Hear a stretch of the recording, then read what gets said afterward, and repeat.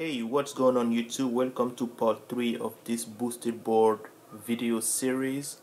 If you missed part 1 and 2, I suggest you go ahead and check them out. And this is going to be part 3. So in part 1 we attempted to recover this boosted board battery. Unfortunately it sat for way too long without charge, so we were not able to accomplish that. We ended up having 3 good cells and 9 bad cells, and then in part 2 we upgraded the boosted board ESC with one of these inertian box unities. I have a third one which is already installed into the board, and we also designed and 3D printed this enclosure which replaced the original enclosure right here. We are gonna go ahead and build a battery pack and design and 3D print a battery enclosure for it. So yeah, let's go ahead and get right into it. These are Samsung 30Q cells rated for 15 amps and a capacity of 3000 milliamp power. So these are ideal for what we're trying to do. It's gonna give us a nice range and enough current to get a punch going uphill. I'm also recycling these from an old battery pack, so that's why I'm testing them, and I will be marking the capacity of each cell.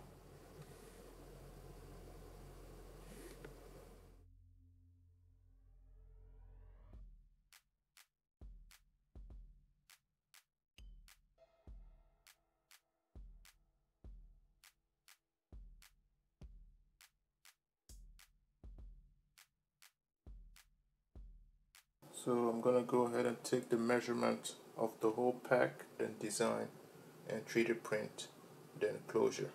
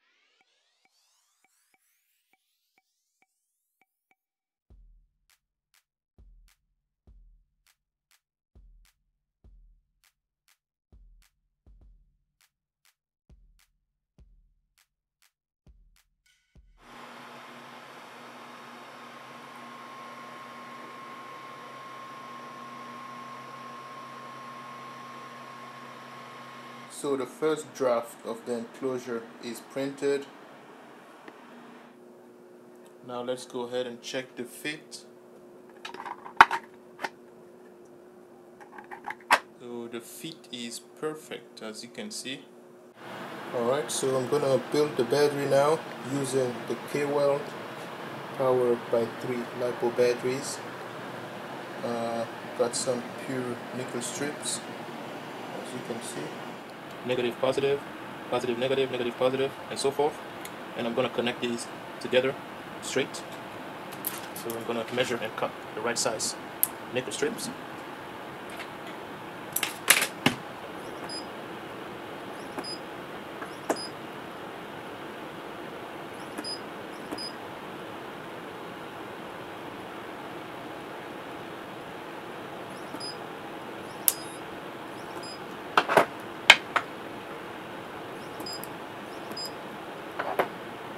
More.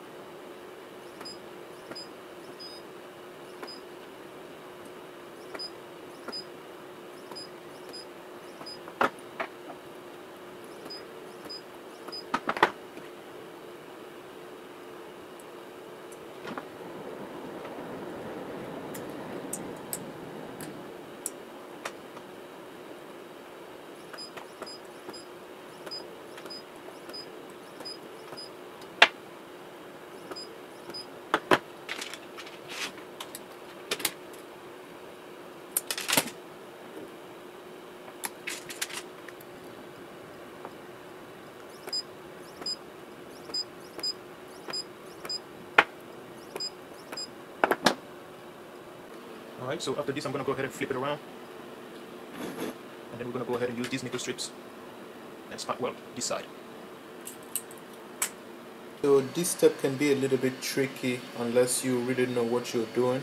If you notice, I added some white tapes between 4 cells and these 3 sets of 4 cells, and then these 2 sets of 4 cells. This is exactly where these square nickel strips are going to go. As you can see, I have 5 of them, and I have 5 tapes on the battery pack. So if you are following my instructions to build a similar battery, I suggest you really pay attention here. You can use these straight nickel strips at the bottom as reference, and mark these spots because that's where the square nickel strips are going to go. If you mistakenly put it on the wrong spot, you're going to cause a spark because this would be shorted. Also, if you accidentally drop anything conductive onto it, it's going to spark as well. So I suggest you also remove your ring if you're wearing one. Straight nickel strips, because there will be 2 remaining terminals to spot weld with these 2 straight ones.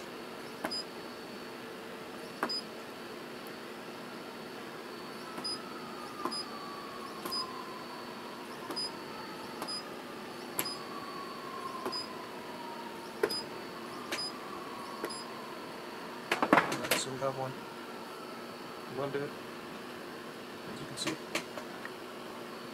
I'm going to do the next one.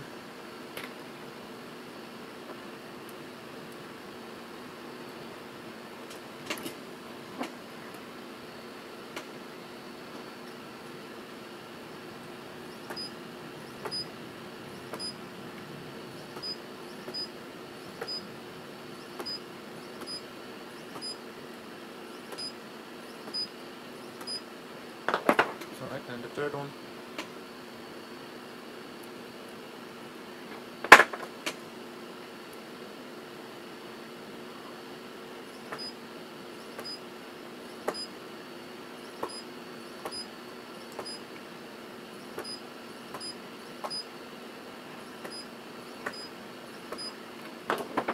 Alright, the fourth one right here.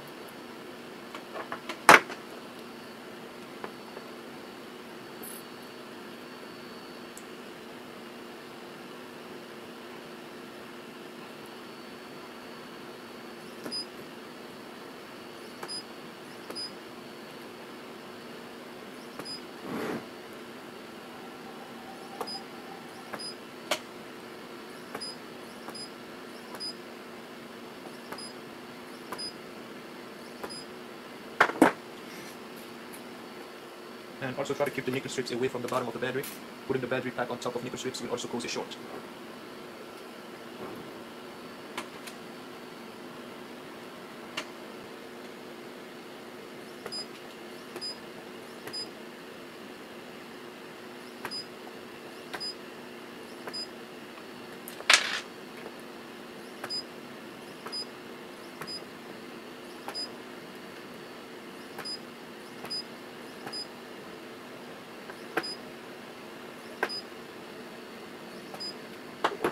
Alright, next step is the straight nickel strips on the remaining terminals.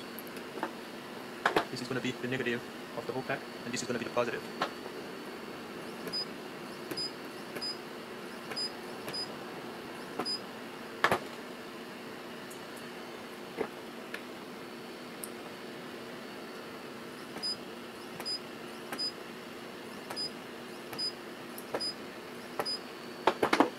Alright, now I'm going to double it.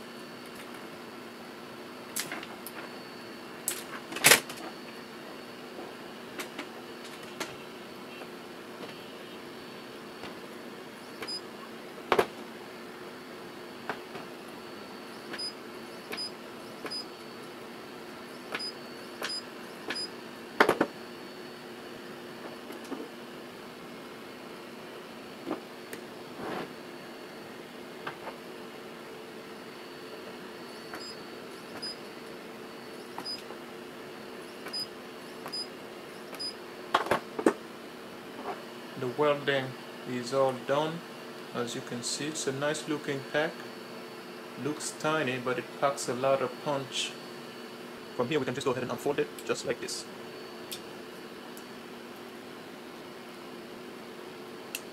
fold it like this and press it. Alright, and as you can see. Alright, so let's go ahead and get the BMS ready. So let's measure it. Alright, we're at 49.8 volts. Alright, so from here we're going to go ahead and fold these, just like this.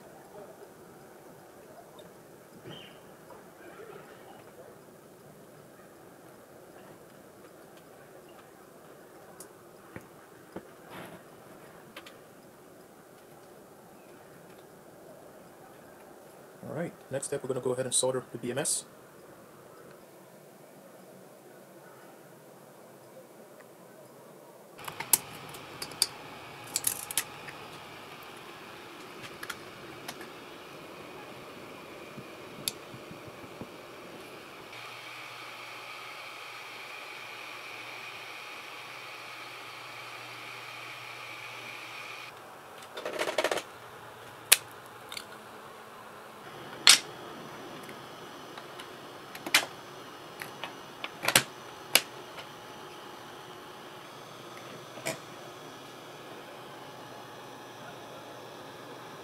Alright, for that we're going to put some tape on the side of the battery. Let's go right here.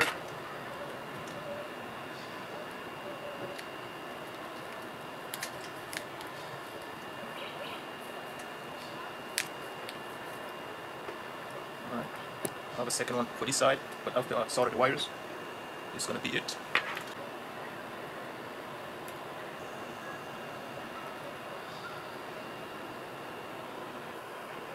Alright, now I'm going to go ahead and weld this onto the positive terminal.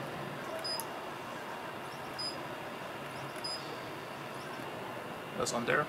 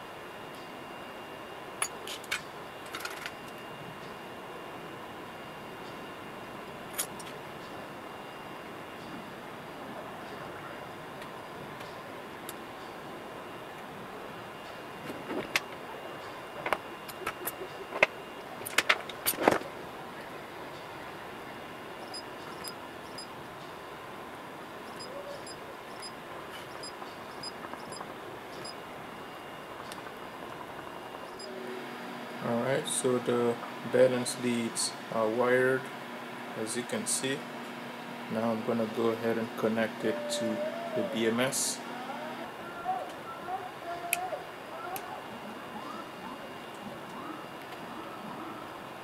Alright, balance leads connected, so we are good.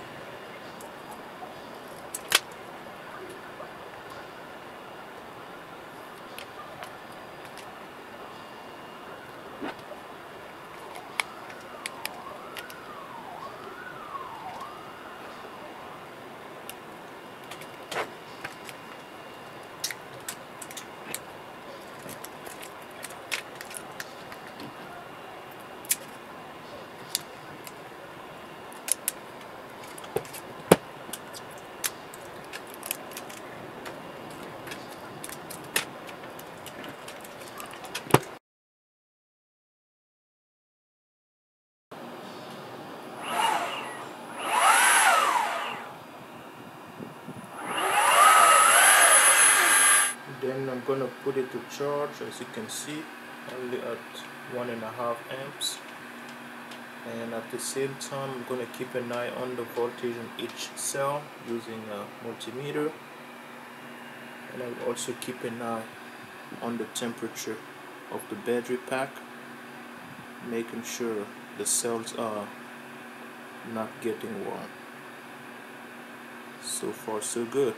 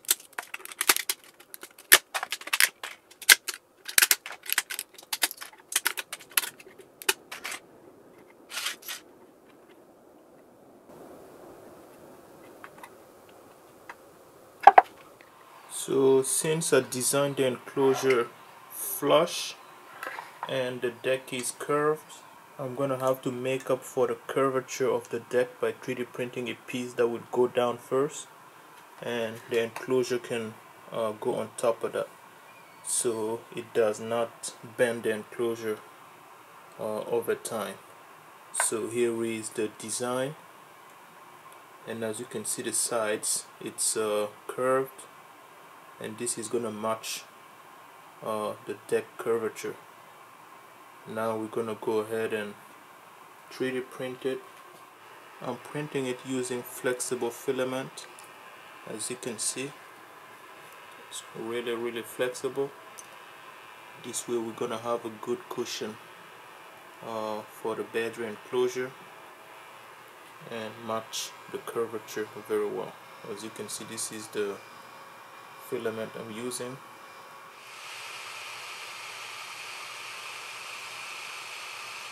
Alright, so the flexible is printed, and as you can see, this is gonna be great. Just a little bit of stringing. Gonna install the battery. This is gonna go in here.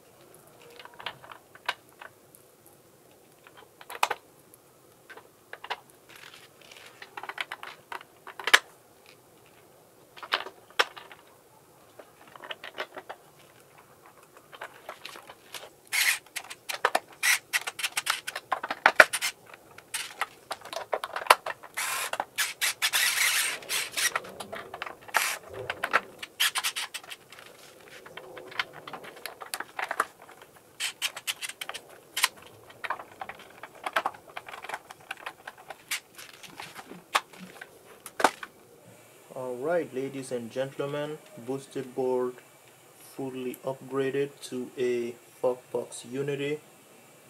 Each motor set up to handle 60 amps. Maybe that's overkill for these motors, but that's gonna give it an insane torque. And equipped with a 12S 2P battery pack using Samsung 30Q cells.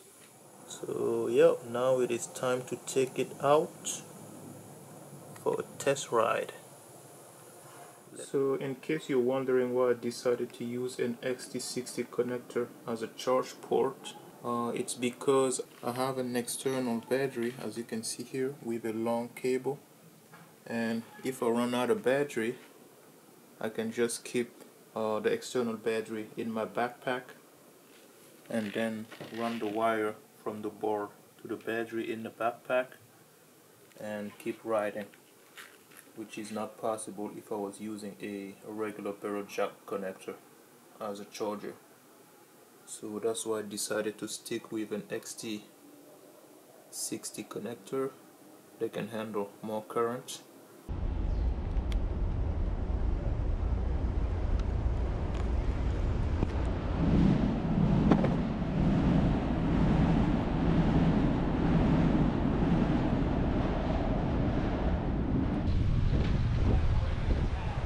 They are redoing the graffitis.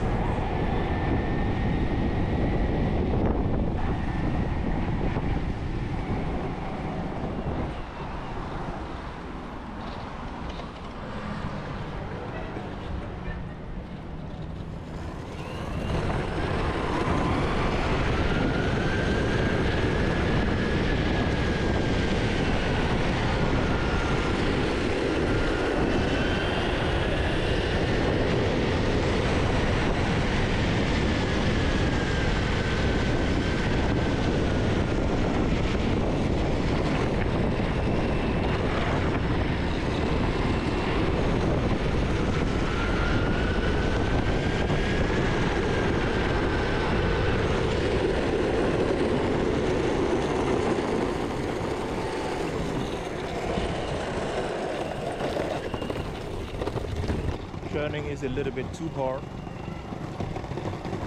I think I have the bushings too tight.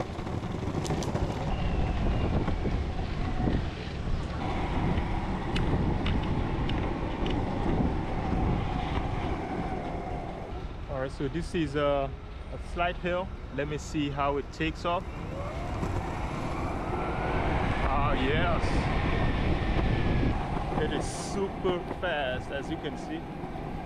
Even on the hill. Have another one coming up.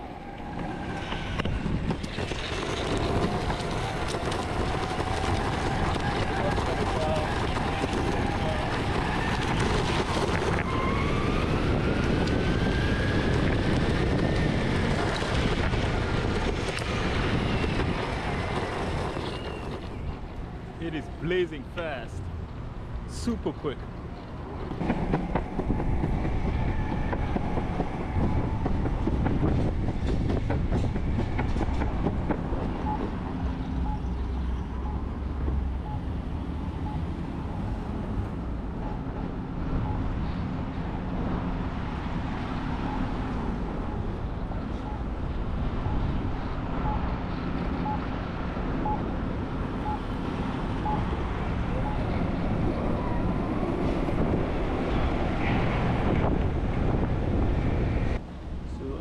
See, the enclosures are doing great. No scuffs, nothing. I mean, so far I'm about to beat it up, so I made sure I designed and 3D printed these in super good quality, as you can see. And it looks like I also have a good battery range. As you can see, we're still at 48.6 volts, so that's good to know. I was thinking that the 2P wouldn't last that long.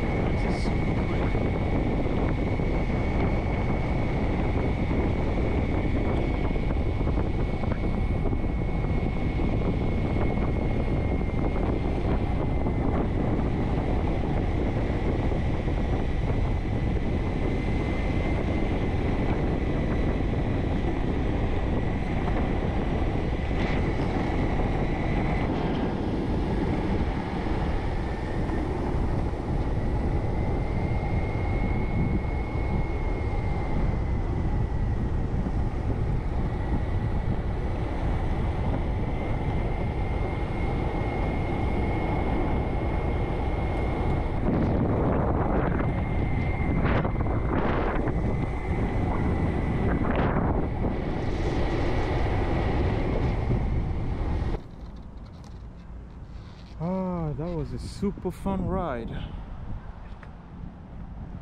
Super fun ride. Alright, so yeah, time to head back.